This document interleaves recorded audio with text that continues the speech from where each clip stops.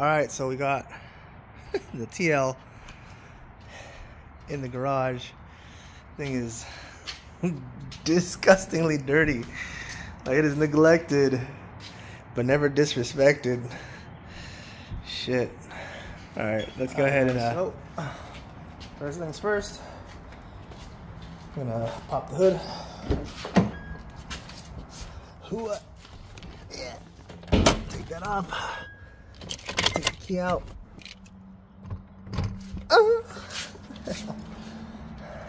So, here's what we're going to do. I didn't get the stick to hold it up, but that's what's going. And then the runner's underneath. So let me go get my little stick.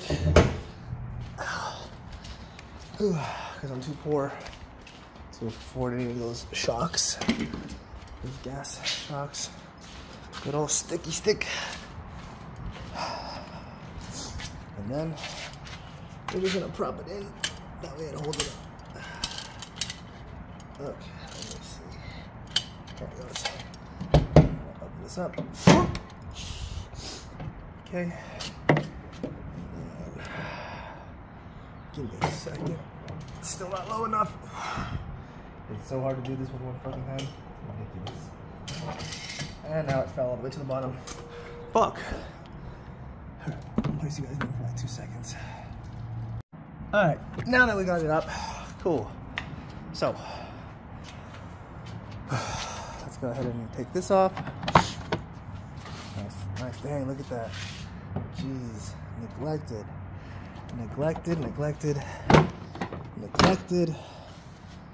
Alright, so this is a J35.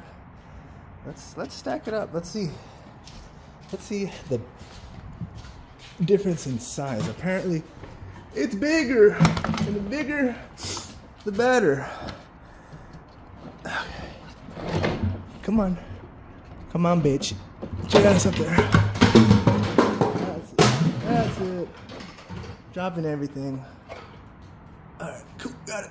Oh, I do like this though. I like how it has that on top. Oh yeah. Okay. Dang. Now I see. Look at that. Look at the size of that bitch. Yeah. Okay. All right. Well. So let's get into it. Throttle body, the whole 9. Everything's coming off, and then we'll get to the runners as well. In order to access the rest, you gotta take off that top plate. So let's get into it. I'm gonna set up the camera, get the tools, and show you how it's done. All right. So we got our 10. So that'll crack off these plates, and then there's bolts inside that we need to access to take off. And then from there, the rest should be easy peasy, lemon squeezy. Also, when you guys do put your bolts back in, make sure that you guys go at different angles or star pattern. You don't want to go in a clockwise or counterclockwise. You want to go like here, right? So that way it evenly disperse. That looks bad. Look at, what the fuck? Who the fuck is messing with my car? Do you guys see that shit?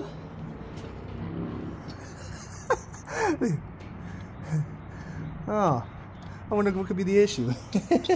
Anyways, it doesn't matter. I'm glad, because I don't really take this car out anyways. But yeah, so I'm gonna get it, and then we're gonna get back to it.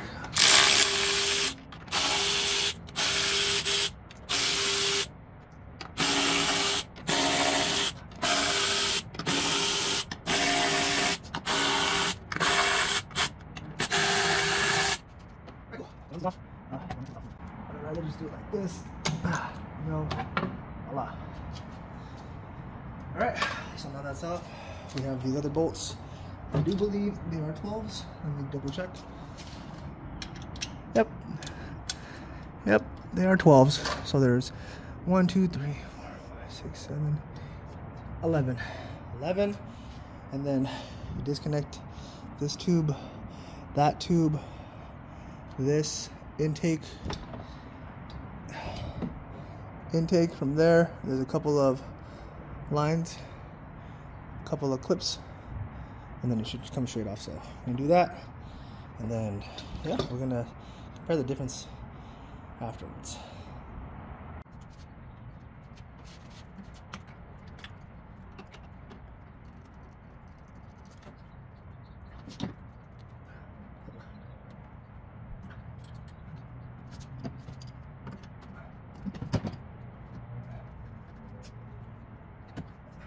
Okay, I'll go straight now.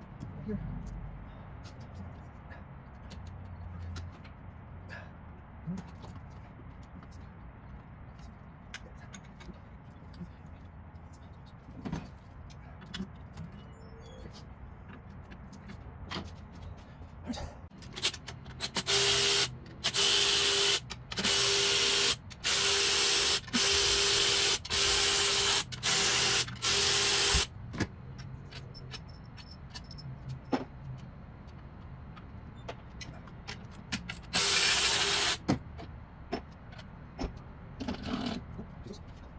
All right, so we got it out, pretty easy. So now we got to get these out. These are the runners, and we have to replace a few 8s in there, pop the fuel line, this little power steering, I think, to get in there, right, the bracket, you got to move it, but we'll see. We'll take a crack at it. Just to anticipate coolant leaking, right guys? From here and from here. Try to push it up, but I can't. Ow. Yeah, it's definitely just spewing out. Whatever, it's fine. There, I just put it right there. Anyways, so yeah, I'm gonna go ahead and compare sizes, but look at this, look at this. Gee, look at this sheer size of it, right? It's a lot more beefier. I will say though, let me see. Wow, even this feels actually lighter than this. A little more or less the same. Anyways, so yeah, now that we got this off, let's get these runners out. Alright, let's do it. Alright guys, so we got the fuel injectors off. We disconnected the cables right here, and now we're going to get the intake runners off. As you can see in the video, there's bolts here, here, here, and then underneath, there. And then once we get those off, should be able to come off. But first we're going to remove these because they're in place right now, and it'll be a good time to take them off. Alright, see you guys in a bit. Alright guys, so in order to get out these little studs, what I did was I just got the 12 nuts, and then I put one upside down in reverse and then one on top. So then you tighten them out, and then this one should be able to, like, once you tighten this upwards, this one on top should be able to go counterclockwise, unthreading this one. So quick pro tip, yeah, they're easier to get off when they're on the car because you don't have to wiggle them around and shit to get them off or loose. So pro tip. Alright, so we got the first set of runners out. Kind of tricky, but real quick, the best way to do it, you have your bolts here, here, you have, well, your nuts here, here, you have 2 bolts back here, and then you also have a bolt back here. The way that I did it was I adjusted the rock sensor, right, clip, and it goes behind this wire, so it's in between here like this. And what I did was I took off the 10 from this side right here, and then I shoved it in there gently, because apparently these are notorious for cracking, and you don't want rock nod. What is it? Not rock nod, knock rod. Yeah, because they're very brittle. So I'm just gonna double check to see if it's okay. It looks okay to me, but they say that you should change it. I'm just gonna leave it for now. Maybe I'll change it, we'll see. But yeah, once you get that, you'll have enough space to fit a little thingamadoog a little, what is it, 10? 12, and then get the bolt out by hand. But just be very careful, you know, take your time with it, don't rush it. And then now I have access to all these ones. And I believe there's one back there. So we'll find out how to get that one too. So, all right, guys. See you guys in a bit. All right, guys. So I got it off. I'm going to give you guys a pro tip. Maybe not a pro tip. Maybe just a fucking dumbass tip. But in order to get that bolt off right there, you have to remove this harness because it's too fat to fit down your ratchet. But so what I did is basically I cut it because the bolt, see, like you can tell where I cut it, the bolt is underneath. It's right, I won't even show the camera, it's down there. The point is it's down there, okay? And I can't get to it. There's a way to get to it, which is right there, right? But in order to get to that bolt, I have to remove this, and I don't have time to remove it, so I just cut it. Luckily, I didn't destroy the shit out of this, so that way the what's it called, the harness is still intact, keeping it away from the heat. You could remove it and then rewrap it in some heat, but it's your call. It's still in pretty good condition, so I'm gonna leave it as it is. And now I'm gonna take off the rest of the runner. So that's it.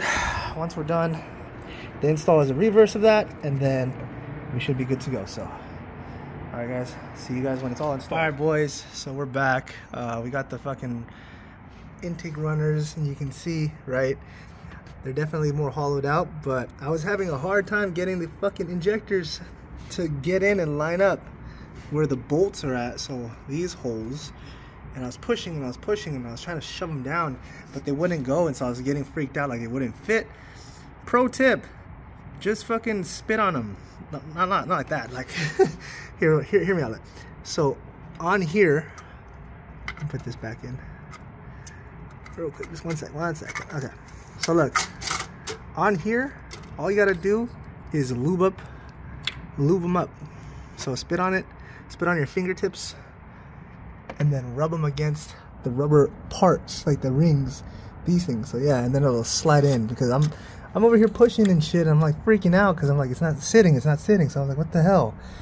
So a little bit of spit on the fingers, right, and like wipe it in, and then it slides in. So for all those who are having trouble, just remember to spit on it. All right, we're gonna get done with it, and then next is the intake manifold. So let's do it.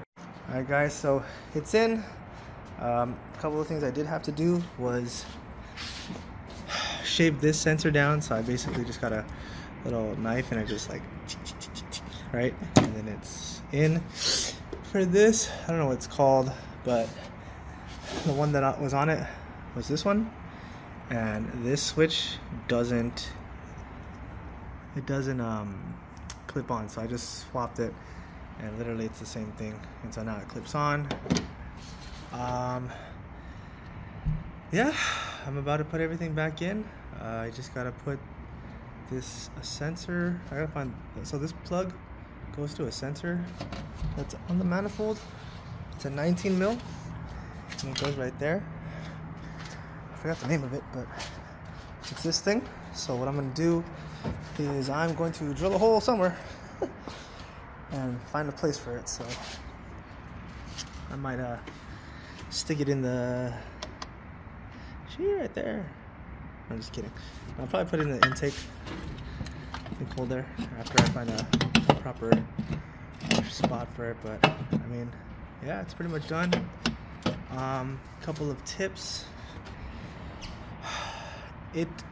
Because I'm filming it, it's taking me quite a while, but once you watch it over, rewatch it, some of the tricks and tips that I throw in there will save you a lot of time. It takes longer for me because, like I said, I'm recording it, going back, hitting pause, so on and so forth. So, but yeah, now it's good to go. So I'm gonna get it up and then see what it sounds like when it starts and how it drives. All right, guys. Well, there it is. She's finally in. Everything's reconnected. I'm about to turn it on. All the sensors, wires, and plugs should be done. I'm gonna go test it, drive it around for a minute, see what it feels like, and then I'll get back to you later once the computer adjusts itself, because it does need some time to learn. So, but yeah, that's it, guys. Hope you guys enjoyed. If you liked the video, Feel free to subscribe, share, and until next time, guys, see you around. Peace. Just kidding, I almost forgot the most important part. See if it turns on, it doesn't explode. Fingers crossed, guys. Here we go. Nice. Okay. Sounds good. Idle's good. No check engine light. Not bad. See it. We did it. It's definitely a lot more throatier. It's doing something. Look at that. It was shaking. Kind of. I don't know why it's shaking so much. Alright, well, I'm gonna take it for a drive and I'll let you guys know what happens later. If it chills out or, you know. Oh, there it goes. It's starting to calm down. Still shaking a little bit, but I think it's just idling. Alright, I'll let you guys know.